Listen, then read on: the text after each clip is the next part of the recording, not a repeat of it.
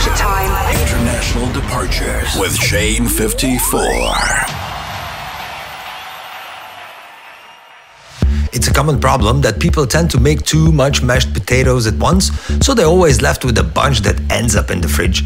Mash is only perfect when it's fresh, so most of the leftover is thrown away. Even if it's the best, you'll feel less and less like eating it. But if you follow these steps, I swear you cannot wait for that stale mashed potatoes, because these cheese-filled croquettes are actually better if made from a few days old potato mash. Fasten your seatbelts, we're taking off. This is International Departures. I ended up with 300 grams of leftover mash, and it needs around 100 grams of flour. Cut up some cheese into smaller pieces, separate an egg yolk, and put breadcrumbs onto a deep plate for covering. It's advisable to season them to make it even more yummy. Salt, pepper, and some nutmeg. I didn't put too much in there because I season my mash rich when I make them. Mix it well, then add some garlic powder if you feel like it. Taste it so you can be sure if it needs something extra. Then add the egg yolk and mix it with the mash to make it creamy and hold it together a bit more. It's time for the flour. Add it gradually into the mix so it's easier to handle. Once it came together, put it into the fridge for at least half an hour, maybe more. It's easier to shape and handle when it's cold. After you got it back out, wet your both hands with water, otherwise the mash will stick to them. Take a small bowl's worth and roll it between your palms and shape it like this. Once it looks okay, push a cheese piece into the middle and close it with additional mash. Then roll it again with your hands so it's nice and smooth.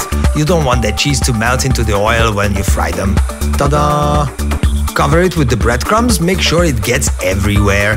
This is the coating that protects your creation from the hot oil. Believe me, it's important. Repeat the process until you use all the potatoes.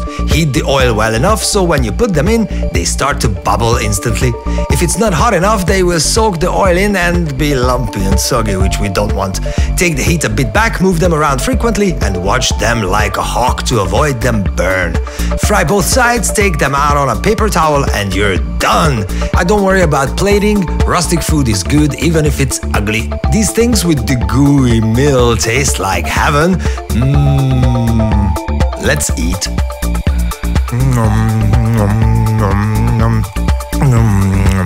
Good luck making these, y'all. Thanks for watching.